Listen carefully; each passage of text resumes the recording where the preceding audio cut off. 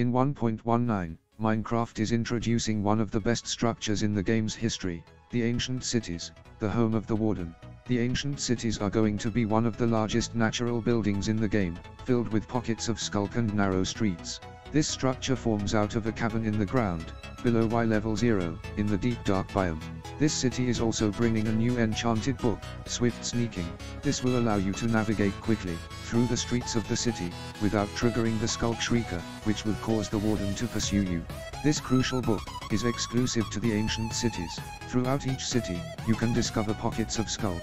This Sculk dwells in the Ancient Cities. Often this patch of Sculk contains a Sculk Shrieker, and this is one of the largest threats in the deep dark, as it alerts the Warden of the player, and then the hunt begins.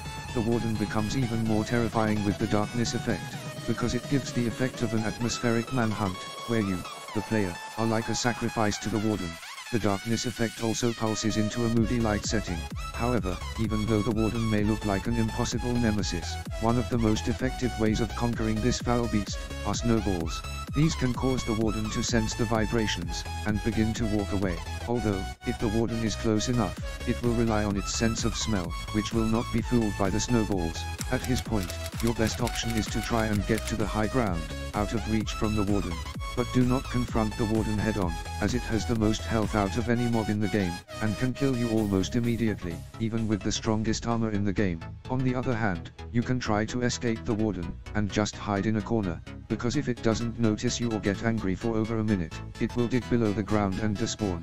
Sculk catalysts allow Sculk blocks to grow, which enables you to store and harvest XP. Some YouTubers like Mumbo Jumbo have managed to already design massive farms for storing XP through the Sculk blocks. Sculk further helps the redstone engineers by introducing the ability to make wireless redstone contractions, even though it was added in previous updates.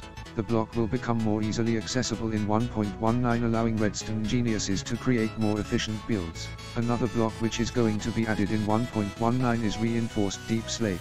This material forms the border of the central building in the city. It is this structure which the city surrounds and the crossroads meet. Reinforced deep slate cannot yet be obtained in survival, and we don't know if it will ever be obtainable in survival.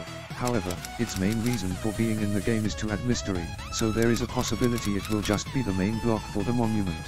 If you want to learn more about 1.19, watch the video on screen now and subscribe.